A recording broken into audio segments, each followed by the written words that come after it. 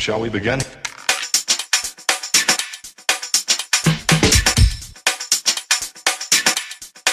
Let's begin now.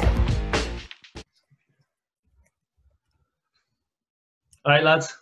So, thoughts on the future of our industry, as you put it, Johnny? Do you want to lead off there, Christopher?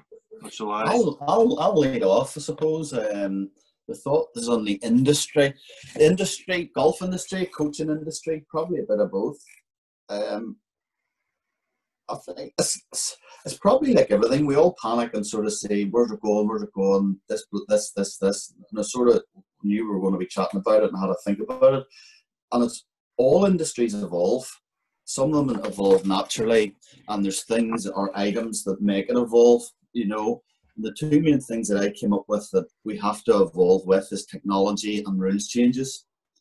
So there's going to be developed, if you look at technology over the last 25 years, it's went from video to like launch monitors to 3D. That would be the three main things that I see. There's going to be something after 3D, so it's adapting to that.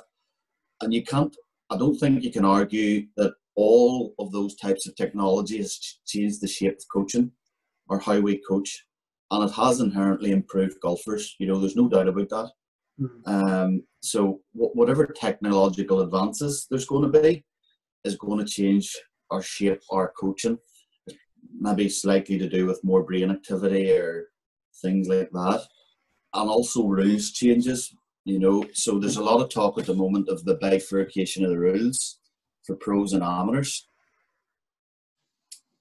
And golf's the only sport that I know of that for pros, the equipment's actually easier to use. And when you think about it, it's absolutely ridiculous, I think.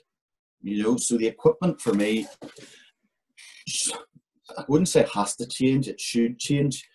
And the fact of there's no reason why pros shouldn't have like much less gear effect on their driver.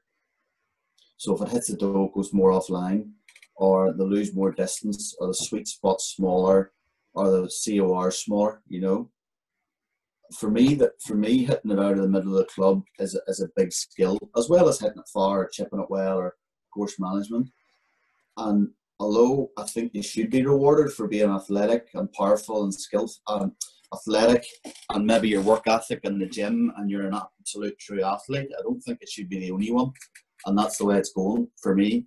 So they would be the things I would start to look at. There's no smoke without fire. There's going to be rules changes at some stage, because you can't I don't think there's sustainability in courses going over 8,000 yards. It's just not realistic. And I don't know, through no research, I don't buy that everybody wants to see everybody hit at 350 off the tee, because I don't. Through no research. You know, well, I've done absolutely no research, but here's what I think. Well, this is what it is. It's opinions. That's called an opinion, Chris. Opinions. That's what we're all here for, isn't it? Absolutely. So, like, do we want to see everybody hit at 400 yards?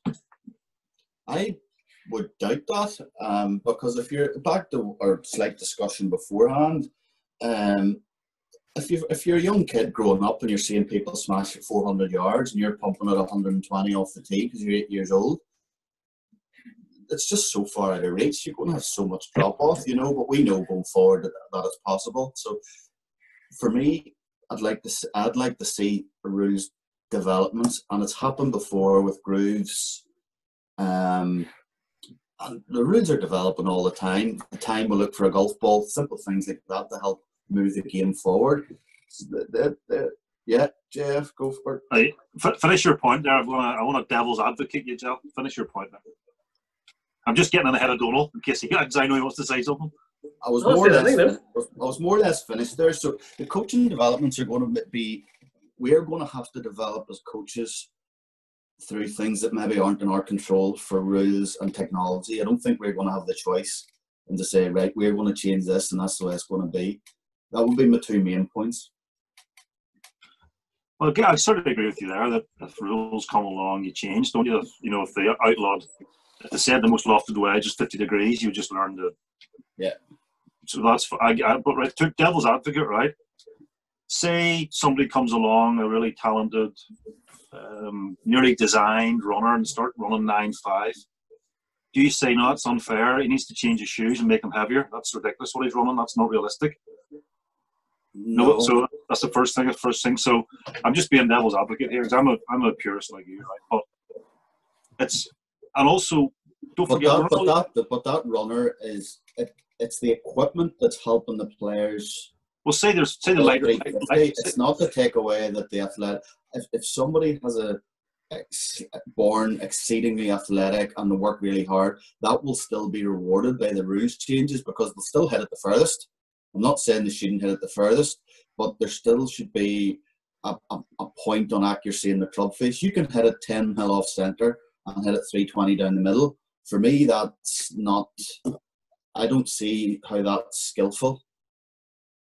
Well, that's a real big debate. I'm just saying that sometimes when we go out to other sports, that I know what you're saying, but because it doesn't lie well with us. We grew up in an era where hitting at 260 was good, but don't forget James Braid hit at 210, and then Jack Nicklaus came along, and we loved Tiger when he came along and hit at 300, 305. So I think you can't stop that, Jill. You know, that time we went to that thing with the RNA. You were there with over in the Belfry. Remember the Cochrane? The guy Steve Otto said conclusively that distance had come from three factors: the club, the ball, and the human. It's all three of them. Even look at the way people go at the golf ball now, and there's less of a penalty for spraying it, and it's the golf ball doesn't go offline as much. All these things. So, but what I was going to say was, there should be any penalty for the human being. You know, whenever you're bringing other factors that is not. Well, I'm not saying it's not skillful, but for me, hitting it out of the middle of the club is part of something that should be really at the high end of the game. You know, like snooker, the pockets are smaller for pros, for example. You know, I think the ball shape or something in the NFL is a little bit different or harder to catch or something, you know. College, different to college, yeah. I don't know. Rugby, it's different with the VAR rules. You know, you can't get away with as much and that sort of thing. You know, so you have to tailor your game for that. Like that's so that's fine. So the conversation is, where's our industry going? I think it will follow the rules. It has to. If you think of it like a running race where they put out a pacemaker, I think our pacemakers and what we do day to day are always the tour, and the tour follows money. Basically, it needs money to go around for sponsorship, and wherever they put money up, they'll play. So whatever there's money in, we'll end up being magnetically drawn to that. So if there's money in, obviously the better you play, the performance gets higher, then you make more money. So we're drawn to what gets performance, because when we see Bryson DeChambeau with 2 launch monitors, or hear Molinari talking about going to a power coach, or these guys like Scott Fawcett and whatnot, we'll follow those trends, I would say. Just in the terms of the high-end coaching we do, the better players, we'll follow anything that the tour do. So it's like what we're looking, think of where the tour was 10 years ago. We're seeing that in amateur golf now with like O'Donnell there doing stats packages or specialised coaching or equipment being made readily available for all amateurs playing around the world. You know, if we say we're 10 years behind the tour in terms of like seeing us on the ground in Irish amateur golf, well, what's the tour doing now? Well, they're maybe playing different formats of the game. Maybe we'll be playing different formats in amateur golf. Maybe we'll be doing 6s, 12 holes, mixed tournaments. You know, it seems weird, but if we follow that trend, I think there's a chance that'll happen. Maybe there'll be a World Amateur Tour someday. Maybe there'll be like the USAM. Maybe they'll still be called the British Am, the USAM, European Am, all the Category 1s. Maybe there'll be like 10 or 11 big events around the world that any aspiring juniors who want to play at a higher level will be through, and that's how there'll maybe be a ranking for those types of players and a ranking for other types of players, whether it's like a PGA Tour and a Corn Ferry Tour. I don't know. It'll take something like they have done it before, I suppose. Like look at they put a limit on the Sea of War. They limited the head size at 460 cc's. Like usually, like what'll happen is it'll take like an equipment manufacturer or a group of them to get together and go, do you know what? If we said all driver heads could only be 420, that means every amateur in the world will have to go out and get a new driver. So there's more money in our back pocket. So let's go. Do you know what I mean? It'll probably take something like that, and then I think the other side of it is like Tiger was a game changer because not only did he hit it further than everyone, but he had the shot making of a savvy. Like he could hit rope and hooks, fades, draws, high, low, spin it, run it. So right now, everybody's like focusing on hitting it far. But the next phenom will be somebody who not only hits it really far again, but also has the array of like shot making, and that's where like I think he'll. I don't think. I think he'll get that skill, but I think in terms of the rules changes coming, it'll take a phenom to destroy Augusta or to shoot 15 under at a US Open when everybody else is level par, for the powers that be to come in and go, oh, we need to do something or else this thing's going to derail here. Well, if you take, right, say the next great player on, like, even as much as hard to believe, better than Rory or better than Dustin Johnson, if they're even a player could dominate, and you were allowed to design them, if you said this player has to go and be significantly better than Koepka, Johnson, McIlroy, Spieth, all of them, what comes into your mind there? What do you see? You see a Tiger type dominant player, you know, hitting it 15 yards further than everybody else. The shot, shaping, putting, everything under pressure, the mindset, being an athletic beast, you know, everything you can imagine Tiger was 20 years ago, just with this field. I think the thing that I see probably would be, definitely you're right, like maybe like the driving of a Rory or whatever, but I would see the short game being like the ability to get up and down 75% of the time. Because well, Tiger was significantly longer than Mark O'Meara, than Lee Jansen, so you need somebody who's 30 longer than Dustin Johnson. And really, when you start into that far, you're only hitting 8 iron down. You know, really. So you need somebody who's viciously long and pretty straight, very good with the scoring clubs, has to have a putting touch, and then a mind. Tiger wanted to destroy everybody. He wasn't there on holiday. Like, he wanted to beat. He wanted to embarrass you on a golf course. So, did you listen to the Matt Wallace podcast yesterday? No. I listened to Wallace with Cameron McCormick. When he played with Tiger, Robert Rock coaches him now. And he was playing with Tiger. Must have been in the Open, I think. I think it was the Open. And he's asked Robert Rock for his advice, and he says, "Yeah, Matt, just remember, everybody there isn't watching you; they're watching Tiger, and Tiger won't be watching you either. So don't worry about him." And he said that really helped. You know, so like you just get that aura about somebody. You know, that's it's just different. It's just a different aura.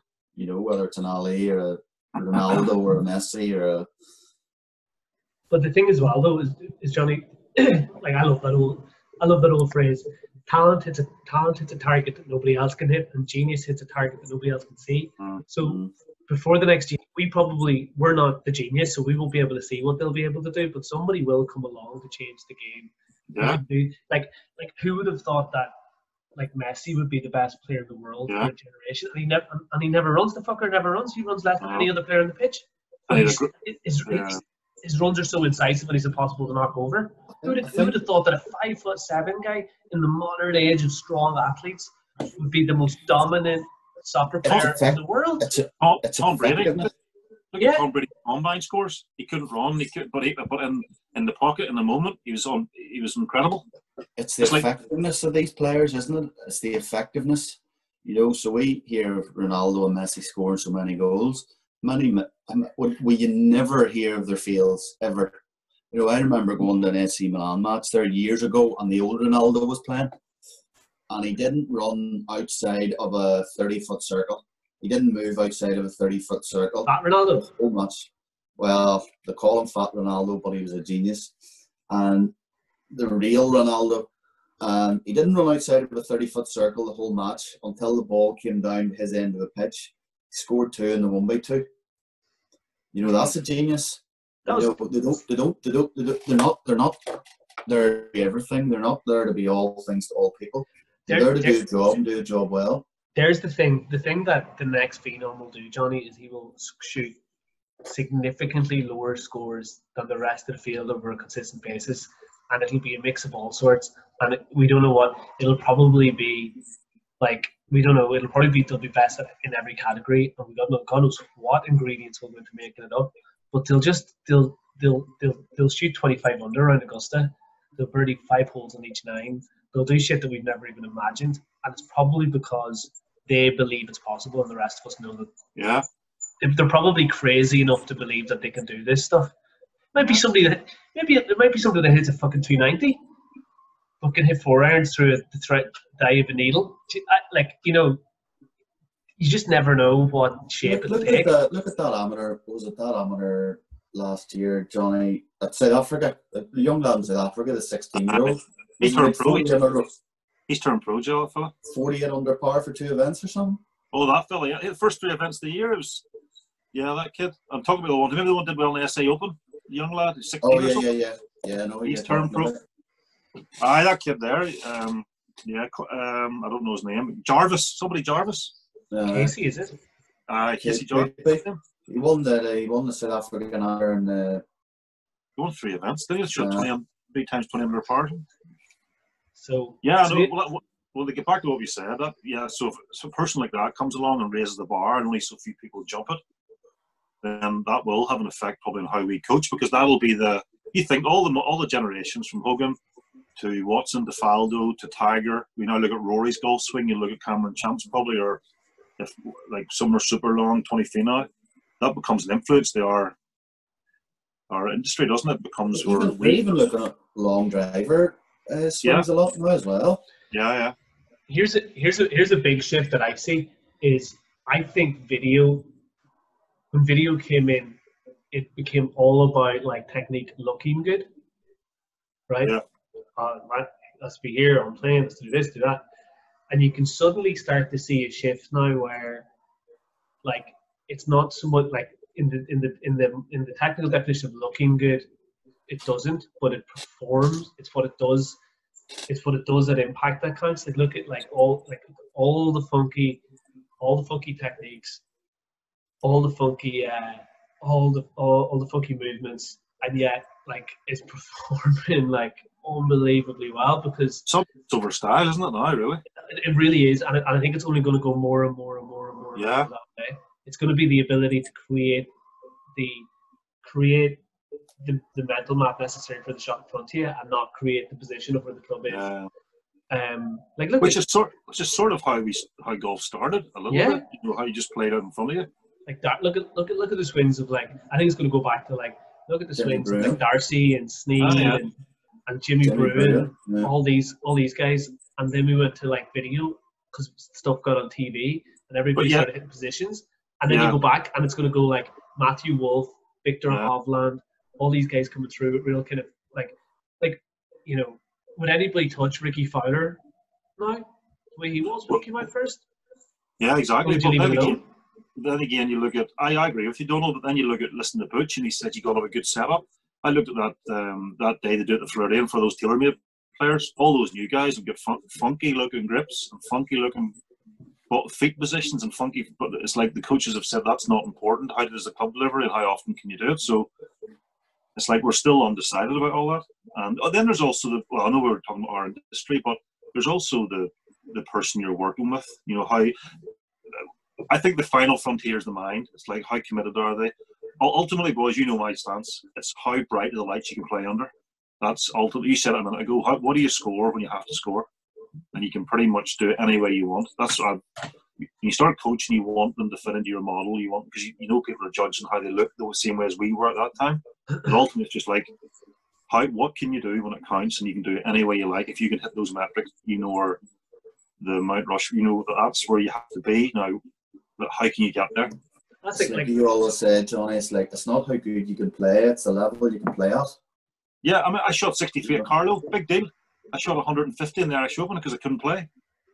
You know, it's like it's a level you can play. Because we've all of us here have shot mid-60s somewhere along the line. Every scratch golfer's played 5 better than handicap someday, but we haven't a chance to do it when it counts.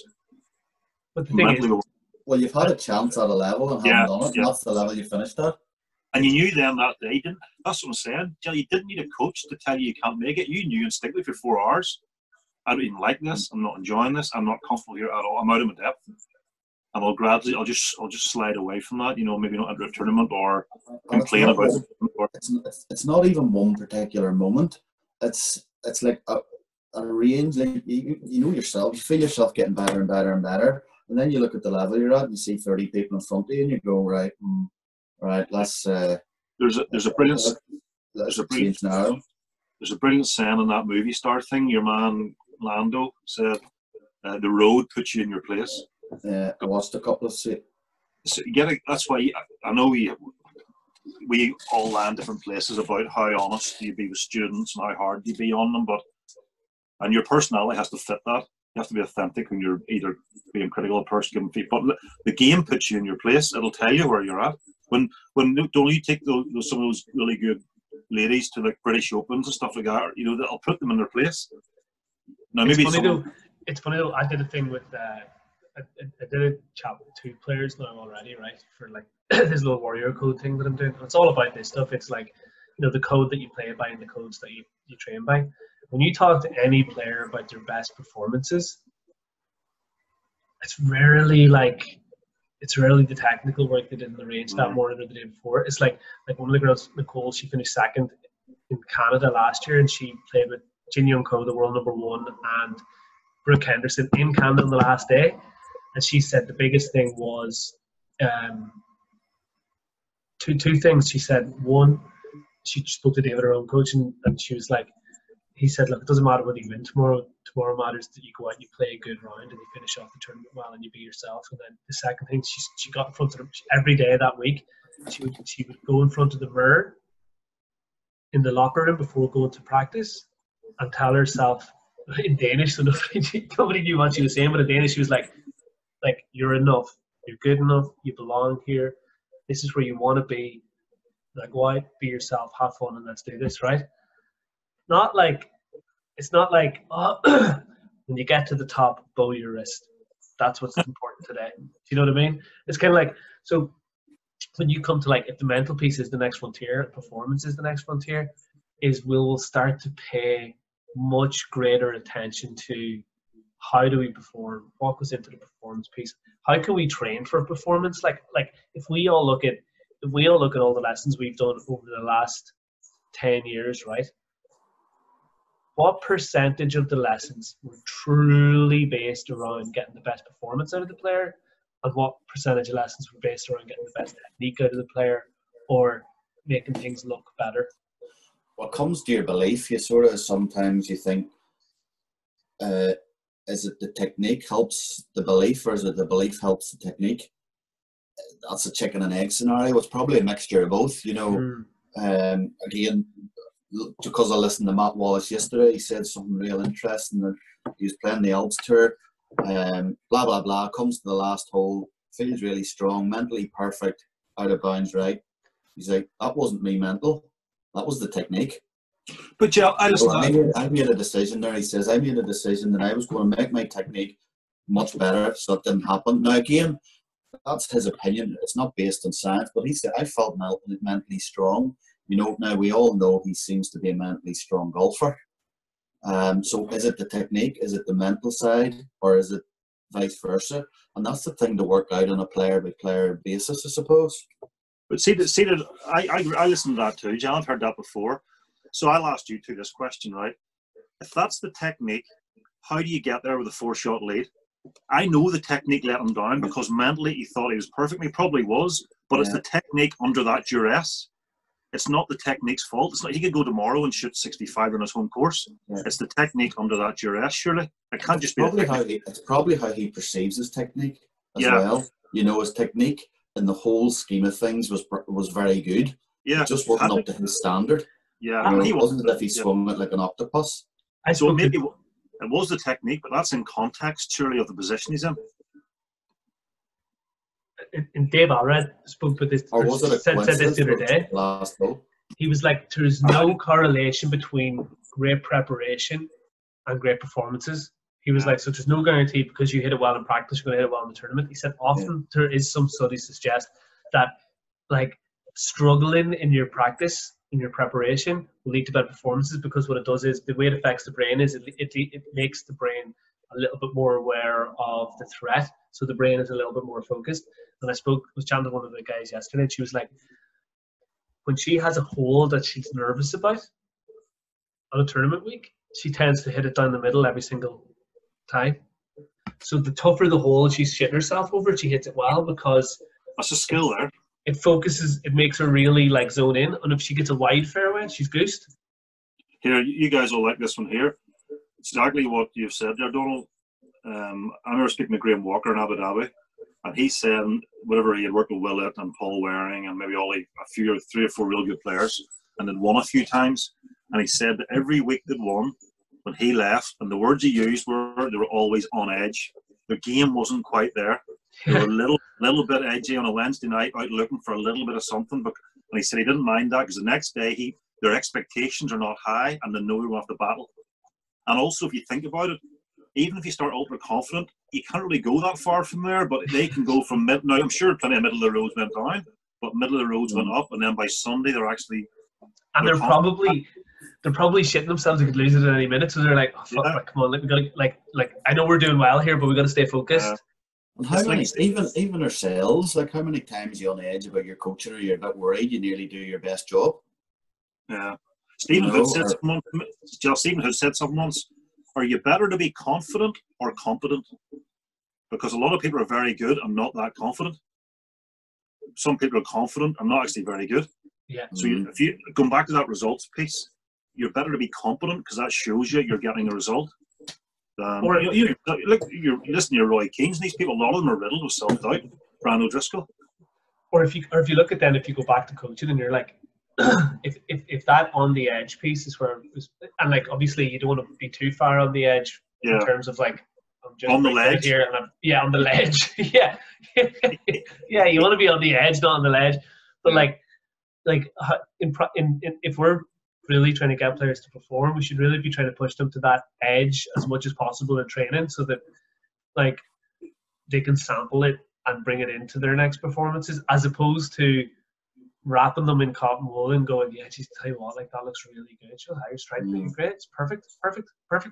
The difficulty for us, isn't it, that a lot of people don't like being on the edge because that's uncomfortable, and people don't like discomfort. We don't like discomfort. So how do you take a junior or his first introduction to the game, help him fall in love with the game, build the romance, the fun, the high fives, and then slowly ebb it towards more discomfort until ideally, don't know, would you want it if you had that alternate player? Would you want them? Maybe you would want all their comfort, all their practice done with as high training simulation as possible when the time comes for them. Just in life, what they're doing. Would you want that? Like the Marine or the Special Forces, just train, then go to mission. Train. It's like everything though. You can't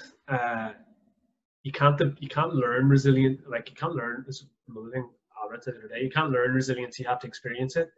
So it's like you can't learn resilience through reading a book. You can only learn resilience through experience it, surviving it. So I guess like if you had that player, the other thing as well though, right, is like those top players, like they're top because they love to compete. Yeah. I find the more like even with the best players I've worked with, the more competitive I make the practice, the more they fucking get a buzz on for it. You know what I mean? It's almost like they tolerate the bit of technical skills work to get to the competitive practice. And that's the same as what would be in every sport. Sometimes I don't think that they actually love the game; they just love the competitiveness. It's just something installed in them that they love the battle. Whatever it was, whether it's walking to the end of the road or playing a football match or rugby or whatever. It's like, and I think sometimes we like. I know I've fallen into this before, but like I've found coaching performance sometimes a bit uncomfortable because you see them struggling, and you're like, and you can see them going through emotion, and you're kind of sitting there and you're going like, oh fuck, like Jesus Christ, will you ever just like when we get through this and how they're going to be afterwards, and da la la la. So I've kind of geared the sessions away from it, whereas now I've gone to a certain degree. I'm gonna like go back. Is the skill of coaching in that scenario, Donald, probably not worrying about what you've done, but how to evaluate it to the player after. So they're in tears, they're uncomfortable, you're uncomfortable going, you've pitched it a bit high, but it's the skill is actually getting them leaving the scene, understanding what you've done. Exactly, yeah. And that's been a couple of my best sessions have definitely been where you've really brought a player through a tough session. You've gone in there with some good, like, okay, well, here's the goal performance, but here's the behaviors I want to exhibit. And then afterwards, you do the reflection. You're like, what did you learn from that? Fuck, like, I'm glad really stuck at it, and they learned from that one previous one. They got the next one, and like think of the way like say like some of the best team coaches have coached their teams. Like I've heard like the toughest matches that some of the All Blacks have played is like when they're playing the Bees. Yeah. You know what I mean? Like, Well, maybe even go back to the old days, Raymond Floyd and Ravino playing for money. Yeah. You know, money games when really they didn't have it or they needed it. You know, that has to be. They were doing that contextual training themselves back then. And, you know. Here's another one I was talking about the other day. One thing that happened to players in the past was having to collect your own golf balls. Yeah. Because you would practice, you could only do it for 25 minutes because you'd hit them all. And then and as you're going to collect them, your brain is working through what you were practicing on, and then you go back and do it again. Whereas now, whereas now we have ranges, like you hit your balls on the range, you can get another bucket. Your brain never really switches off, and then you don't have the downtime of having, because the best thing about having to go collect your golf balls, you had a bag in one hand and a club in the other, so you couldn't be looking at your phone. Yeah. So now they go like focus, and then they never allow their brain the time to switch off because you go straight onto your phone and focus on something else, you know. Do you know another thing? I haven't mentioned yet. Like we were talking from our perspective, think of the people we're going to be coaching. You've got a group of people who are the smartest there's ever been, the most well-connected they've ever been, but they've got shorter, not attention spans. They just don't. It puts them off to think there's going to be a 10-minute or 20-minute team talk. They like things done. They like things done in small nuggets where it's maybe visible and it's cool. Hence the reason we see a lot of our contemporaries they're like personalities as much as actually knowledge beds now. They actually sell the experience as much as they sell. Whereas we would have driven to Bobby Brown, or if you could have got a lesson with Bob Torrance, it would have been an experience, but it would have been cool, high five. Whereas now a lot of the coaching, they're now evolving into like a coaching experience. So we're dealing. We'll have a different type of person to coach in 10 years as well, or 5 years. It takes more for somebody now to be like excited because they get more from the fact of like Bob Torrance would have seen like a myth to us, say maybe. So going over the stadium would have been unreal. The life of myths isn't as much because you can see Rory online. You can get a context of what he does, or even these super A-list singers or whatever it is. You know, I suppose as a young person, we were all impressionable as young people, but we're maybe seeing Sevi on TV once a month. Yeah. You know, you can see a Sevi's equivalent online every day now. And you can contact them. Yeah. Think about this. Think about this situation right now. Imagine what us three would have paid 8-9 years ago, right? To go to a seminar where you would get to see and learn from 20-30 of the best golf coaches in the world, right? Or if you could buy a DVD. Imagine if you could buy a pack of DVDs with a 1-hour interview with the 20-30 best coaches in the world. And now we can hop onto YouTube after the last 2 weeks, and there's probably 60 hours of the best coaches in the world talking about their ideas and their principles for free. No. So that's going to be that's a complete like paradigm shift altogether, where access to information has never been easier, freer, and more available. And that's where now having the information is not going to be setting you apart as a golf coach. 100%. Yeah, it's what extra is it? Then another point I had in my mind. Sorry, Johnny, was is it keeping it so being so personable, being like not like a life coach, I wouldn't say, but like I'm not being like the kids now are bombarded with so much information. Having the information is not going to be the skill anymore. It's how you interpret that information, how you pass it off, how you treat the player will probably be not much more important. It's important as it is now, but it could be different. The coaching teams, you're not going to have a player on tour who doesn't have a coaching team. That's the craft of coaching, but that's what we're interested in, that craft of it. As you said, Joe, it's the information's not going to be, but I look at it a little bit like food, right? Because if you go on to Google now, right, you can type in anything and it'll give you a recipe how to cook it. Yeah. Yet they're still top chefs. Yeah.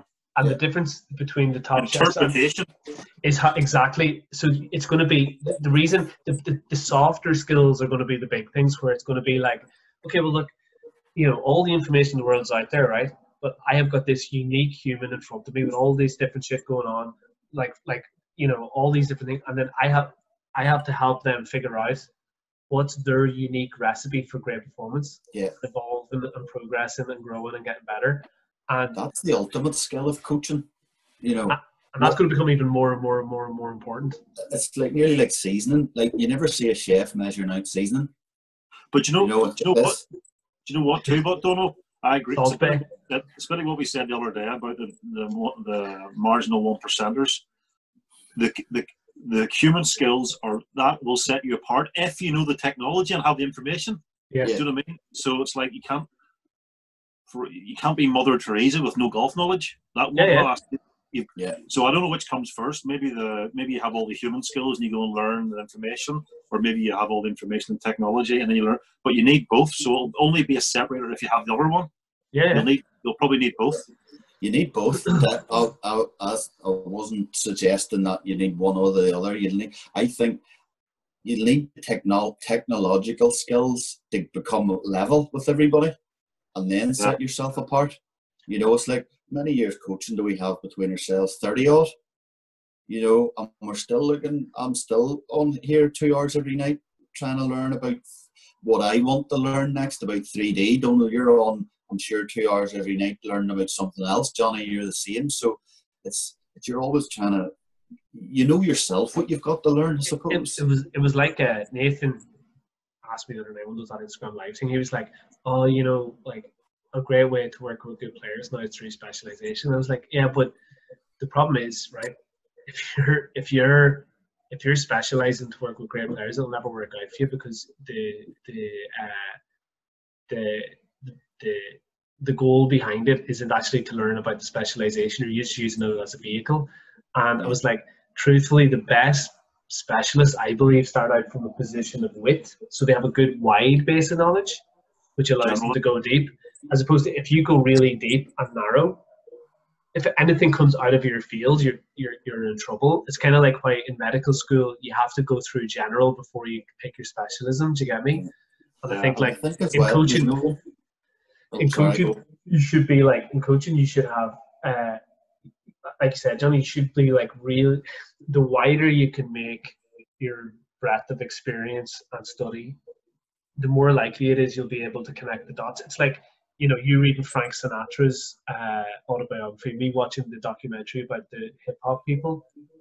You pull shit out of that you can apply day to day in your own coaching. One of the things I was going to say about that, and maybe I'm drawn to this, or sometimes you've got bias, and if you want to buy a red car, you see red cars. But when the books I've read, Sinatra recently, Byron McGuigan, Mike Tyson, they mega talents like Roberto Duran, but they have such messed up, uneven lives.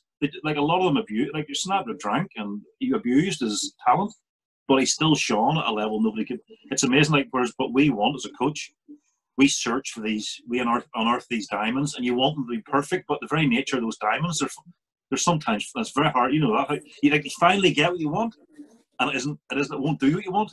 And I think another thing with the way lifestyle is at the minute, everything's so instant. There's no fast track to ultimate success. If you try and look forward 10 years, it seems so far away. But if you look back 10 years, it's not that long ago. I don't know, Joe. There's a girl in Cavan around the 4-minute mile there. She ran the 4-minute mile 5 times in a row. You do get outliers. She ran the 4-minute mile in 3 minutes, and she's no history of running in the family. She's only got one leg. But you're right, Chris. The other side of it is too, as Johnny said, is like, they're like, oh, they all have such messed up lives.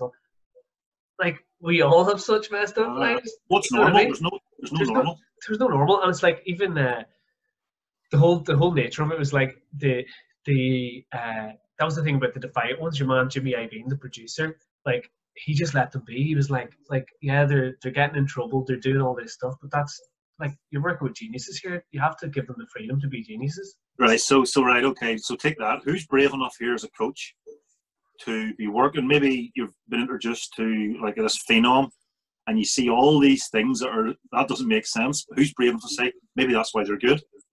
You know what I mean? Maybe going out having a party with their mates, maybe, you know, like telling them they're brilliant. You think that's totally false confidence. Maybe that's why it's, you know, yourself, sometimes you got to step back and think, well, what actually works here before, because we as idealists want to go in and start thinking, well, if you're good now, wait till I get a hold of you.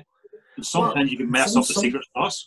Sometimes that's the fact of sitting back and actually watching what's happening and getting a lay of the land, rather than going in head first and giving in your ideas. See what they do first, and then you can make your own judgments on it. But yeah, that takes time to get there, because we all want. We're so excited to get in there. We all want to rush in at the start. But the other side of it is too, though, is everything works until it doesn't work.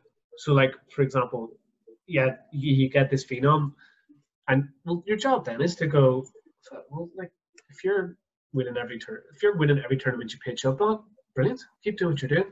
Let's try and win by more. Our job isn't actually to win tournaments anymore. We're winning by 2 at the minute. Our job is to win by 5.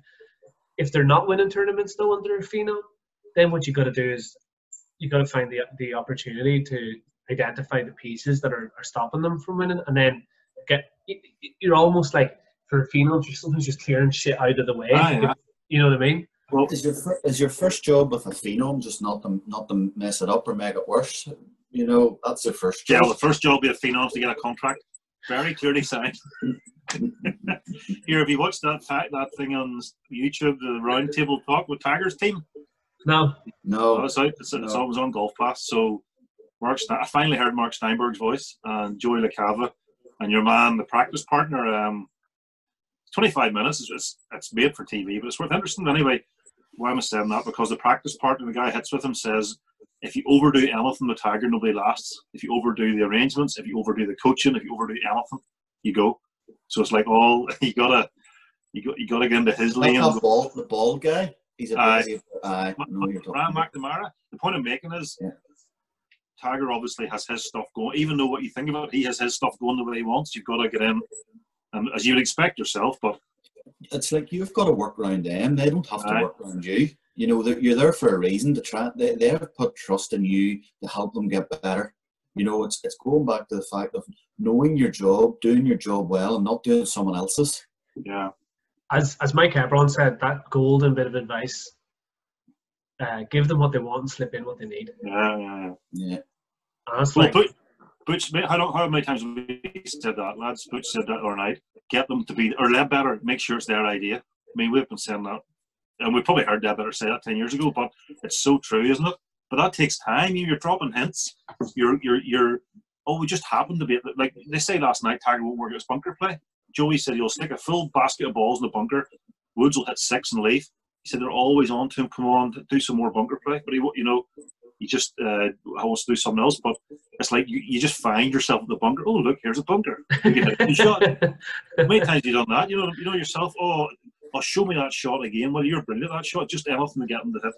Yeah, and Tiger maybe even sees that as, I'm wasting time in the bunker. If I go and practice something else, the positive influence of that may outweigh the positive influence in a better bunker play. Yeah. You know, even that clip of, I think is that his practice partner, the one I sent of the higher and lower one? Yes. I think even that clip shows why that guy's probably stuck around, is because Tiger hits a flat one and he goes, look, you're going to have to do better than that if you're going to impress these guys. You're going to have to hit it high off that, like. And it's like, he's probably just tapped into, I'm not going to try and do much bar challenge him, and Tiger eats it up. Same as Michael Jordan. The easiest way to get Michael Jordan to do something is tell him he can't do it. Yeah, that's what Butch said about. Well, think about our lives, lads. If you get a chance, whatever it is, the scenario you're in, and not you're exposed, but you were showing up a bit into the shortcoming, you would go back and work like hell at that shortcoming. You wouldn't need a mentor. You wouldn't need a psychology book. You wouldn't need anything. That would burn you. It would hurt. And you'd go back and make sure that pain wasn't there again. Yeah. And that's going back to Dave Allred's point about you can't learn resilience. Yeah. You experience it. But Jill, surely I said this that Carla, I think, and we're all guilty, we sometimes rob students of chances to be exposed to resilience. You know, because maybe you're under pressure from a parent, you've got to make ends meet, you're trying to run a business, you take those chances away from people to let them suffer a little bit. Because we know from our experience, as long as it doesn't go in too psychologically deep, they're very powerful learning opportunities for people. when you really are faced with your own thoughts and you think, right, is this going to do? Or who am I bluffing here? You know, all of us can rhyme off experiences where we've been hurt, but it's made us a better coach 6 months down the line. And it's like anything. It's not easy getting those knocks, but when you look back on it, you understand that it needed to happen. It wasn't like you're glad it's happened. Nobody's glad to be put under scrutiny at all, but it's helped that it's happened, you know. We sat here, lads, and wrote down for 5 minutes our 5 biggest lessons. I bet none of them came from something somebody told you or a book you read. It'll be from an experience you had that you messed it up, you had to get back, self-reflect, look at yourself, come out of it a better version, and that was painful. But you're now a much stronger, better, and it gives you perspective. You think, okay, I've been through this before, I can deal with it, it's just going to take time. But I bet you all of us, because we're all similar types of people in that regard, reflective and want to do better. It'll all be about an experience. We made a mistake, a misjudgment, or we treated it badly and we learn from it, not be about the third principle and your man Stephen Covey's 7 management skills of highly effective people. You know what I mean? It'll be something that had an emotional resonance with you, something that like brought out an emotion in you that caused you to change your behavior in some way. And that's why like when a player decides not to work with you anymore and you get a sense of why they decided, you can be guaranteed that you'll never let that get in the way of a coaching relationship again. And it's the same as like, you know, I think if you ask, it's funny if you ask players, like you ask them, like, can you give me an example of when you like really feel like you were in a tough spot and you overcame it? It's really interesting the answers you get. Like it's usually like maybe mid-round they give themselves a talking to, or they have a really bad tournament and it's so bad that they have to like confront the demon eventually and battle it. And then they come up, they wrestle with it and they overcome it and they go, you know, and the demon is never as strong again after they have that battle with it. And it kind of goes back to what we were saying earlier about the, and I've thought on this, but like a lot of the times when you ask people the best shots they hit in the round, a lot of the time it's like, okay, so it's a great shot, but sometimes it's a shot either that they so exceed their expectation of the shot that they remembered, or they were in huge trouble and played an unbelievable recovery. And how many players have you had that said, do you know what, like if I'm stuck behind a tree, I can always get out of it, but sometimes we're in the middle of the fairway, I'm dreadful. I know, yeah. I remember Hart Bennett saying that to me back in an Irish thing. He said sometimes the hardest chips are the ones up the flat green to a back pin because you've got 20 options. I know. You have to land it and do this and that. It's just, therein lies the importance of making good decisions when the decision's made for you. Hence, I watched Darren Clark and Billy Foster, and Billy Foster just tells him what shot to play, but it takes the decision making away from Darren Clark at that time, and that so he then can commit to it 100%. Maybe he doesn't trust his own judgment at that time, but yeah, that decision making piece. And maybe that's what made Tiger so good, was that like he was so clear in the visual of every shot that he wanted to hit. There wasn't a huge bailout for him. It was like, this is exactly what I want to happen, and I know exactly what that looks like. Whereas some players like, do you know what? This would be okay. Do you know what I mean? Yeah. There's no need for doubt, really. I suppose it's like if you're like, you wouldn't want Lewis Hamilton to be doubting a takeover when he's about to do it. You know, you make a decision and you go for it, you back yourself and you trust yourself, and that's generally, not all the time, when the best performances come out. I heard a brilliant thing there in one of Ratella's books. We all know, I've gone off topic here a bit, but we all know about playing in the wind, how difficult that is, especially in our seaside winds. And provided it's not wide, so let's say a 15, 20 mile an hour wind, a couple of clubs, maybe 3 at most. He said wind tests 2 things: your ability to strike the ball purely and your commitment to the shot. And you know that when you get slightly uncommitted to a shot in the wind, it is horrific sometimes. But when you're committed and you took that just as a big resistance to your commitment, and you know when you go for your shot and hit it, it's so rewarding to hit like a 4-iron through the wind onto the green, because you know you had to go for your shot, you had to hit it properly. Like, we've had that discussion before, Johnny, about players in the wind. Oh, the wind took that. Aye. No, it didn't. You don't have the skills. You don't know the skills. So I've started this winter, especially when it gets so windy and people saying, is there any point in practicing in the wind?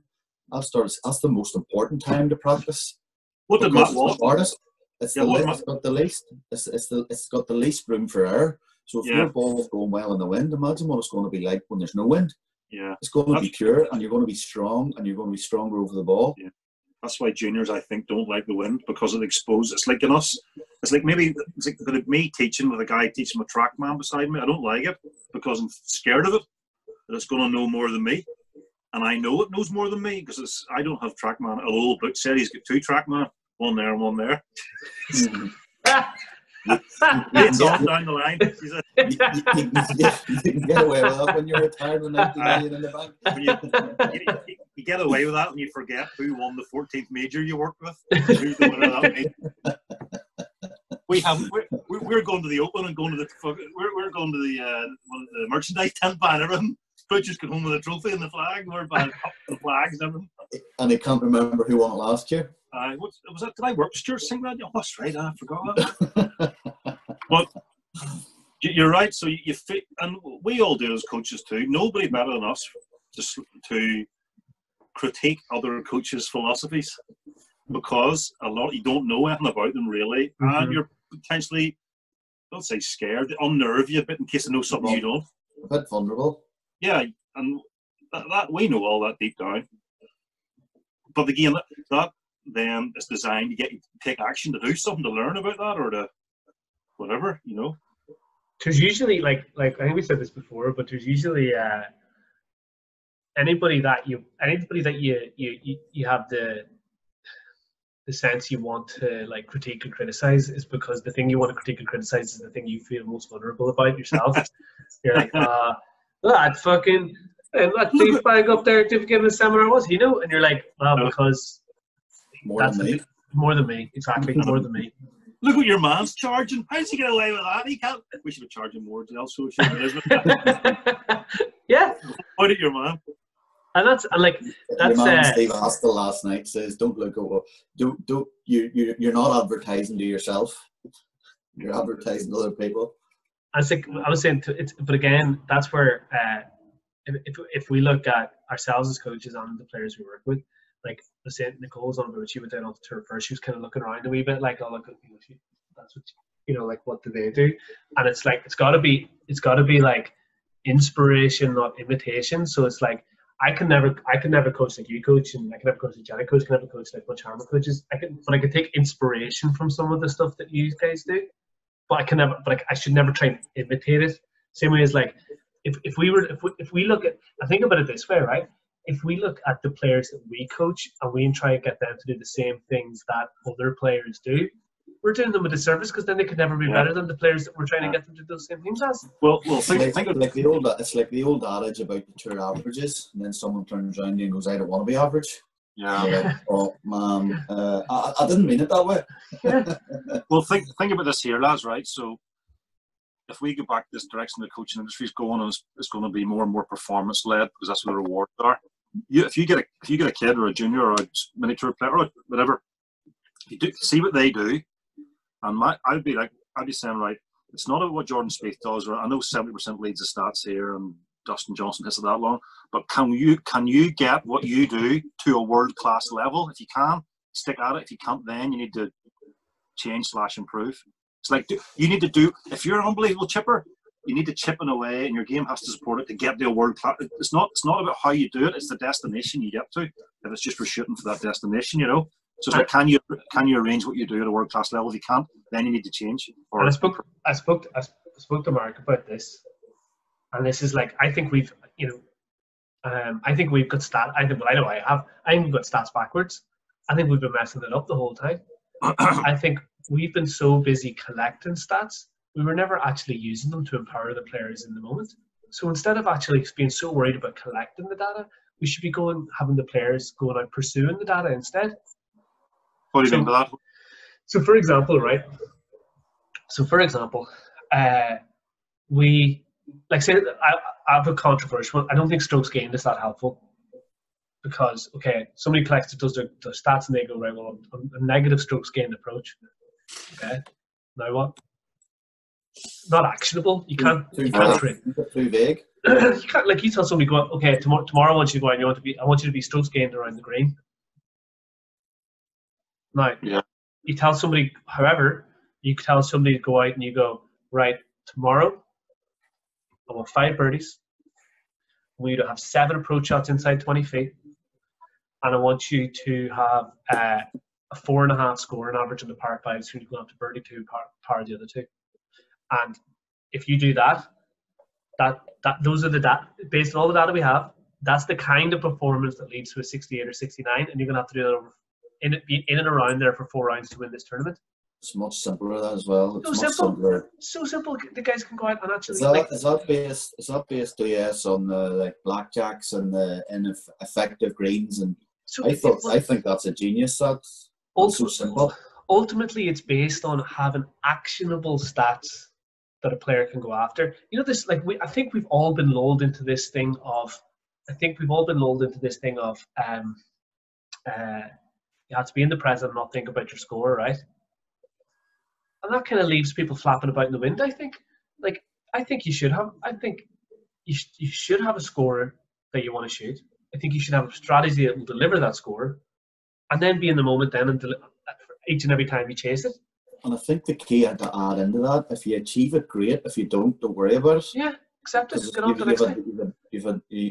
You're good enough. You'll do it at some stage. You ask any. I would love to go around, right, and ask all the players at an Irish amateur level, say boys, right, and go, how many birdies on average do you think the top US, because like let's say we say the top 10 US college players who are likely to be in the top 50 in the world, how many birdies on average do you think they have around? How many bogeys on average do you think they have around? How many times do you reckon they hit it inside 20 feet in the round? How many greens did they hit? What do you think the scrambling average would be? I would love to see the answers that come back, and I guarantee they would have a clue. I guarantee they wouldn't have a clue. As we wouldn't have had before No. we were there. So we should have our players going out and going, right, today I want you to get your job, if it's going to be low scoring, your job is to chase down 8 birdies inside 20 feet. That's your goal. I want you to have your goal is to have no more than 1 3-putt. That's stuff that they can take onto the course in action, not us look back on 10 rounds later and go, oh well, we fucked up that again. Do you know what I mean? I suppose you've got to look back at this pandemic to learn for the next one. So you do need to collect data. Maybe you just have to use it better, or use what you've gathered and bring it into real time right there and then. So if this happened again in 2 years, you could be very quick to respond. You only know about the number of birdies a college player makes or number inside 8 feet of previous data collected. It's back to the interpretation and the delivery of the data. It's not the actual data that's the problem. But imagine how easy it would be to get players collect stats if they had 3 or 4 key goals every round to go and get. Imagine if your only job was, right, what's my KPIs at the minute? In positions, scrambling, and birdies. Then you need just to track that for 6. You need to take in course difficulty. If you get a British Am and it's howling 45 miles per hour and they've hit 12 greens and none inside 20 feet, then you couldn't critique. Again, though, that's where adaptability comes in. That's where you go to a rhythm, and you're like, okay, well, the goal this week isn't on birdies; it's on bogeys. It's actually right. Well, the goal this week is to have no more than 3 bogeys around. Mm-hmm. And then they go out with that strategy. And how am I going to do that? Well, I'm going to have to. But instead of trying to hit it inside 20 feet, the goal is going to be to try and get 14 greens and reg per round. Because then I only need to get up and down 1 out of the other 4 to have a chance of keeping my bogey strategy. Whereas instead, what we would do is leave them off. They just go out and they play. They get whatever score they get, and then they come back over. We look at the stats and go, "Yeah, you too many bogeys." Do you know? Or maybe we do that. But like that's, I think we've done. I think we've done it backwards the whole time. I think you can go way, way, way too deep, and some as a player or whenever I play, some stats would help me, and some would actually hurt. Yeah. And it's knowing what ones are right and wrong for you, and how to interpret them. Do you need it simple? Do you need it real detail? It comes back to the human. Everybody's different. How many under the cut do you think you need to be to win a PGA Tour event? Oh, that's that game 4 stuff, isn't it? That's very interesting. You need to be 4 a day under it, something like that. There, is that right? 16 under the cut. Yeah. Or the other one was, the other fascinating one there was the Mark told me, was like a guy was going to web.com and he contacted him. I think he was a chancellor, Black over here or something.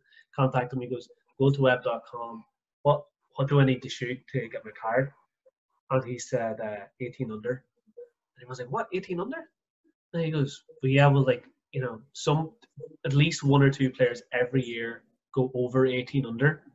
So that means that you have to shoot 18 under minimum to win, which means that you have to be trying to shoot 18 under to get your card. Because if you're going to qualify, you'll probably be on the qualifying bubble. So do you know your man shot? 18 under. Just third. He shot exactly that number.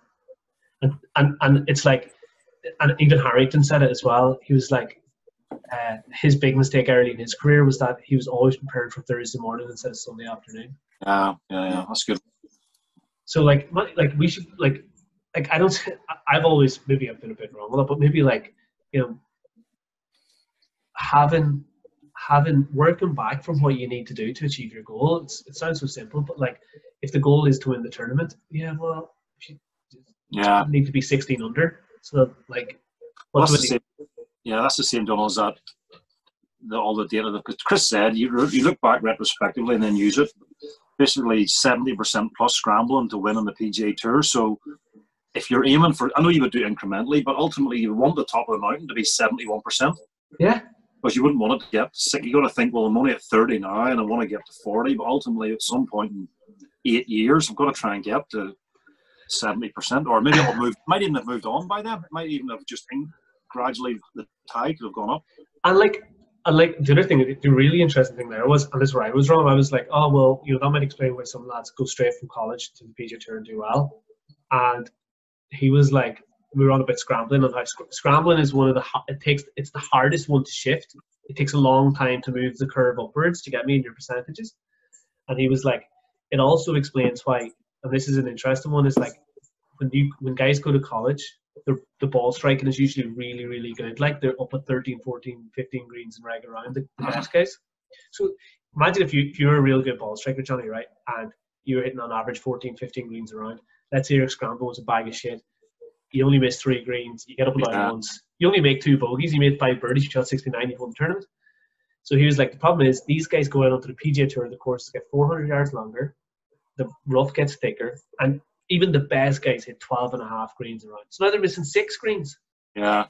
And they're scrambling. They never worked on it because they never had to. And all of a sudden now their scrambling rates at 40% and they've lost their cards.